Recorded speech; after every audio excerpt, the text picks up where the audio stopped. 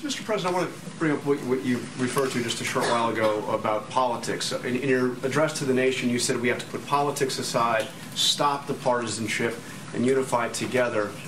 But this morning, you criticized the Democratic governor of Michigan. Yesterday, it was the Democratic governor of New York. You've attacked Obama.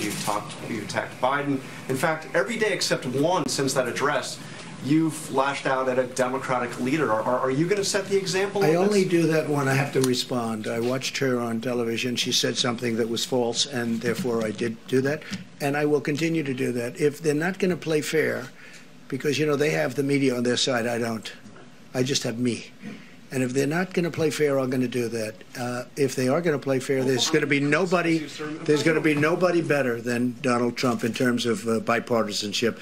But if they're going to say things that are false, like the story that was written yesterday, a lot of people, I don't know, somebody, I think I know who, but they taped the conference call that I had with the governors. It was a good call. It was fine. I assume somebody's going to tape it.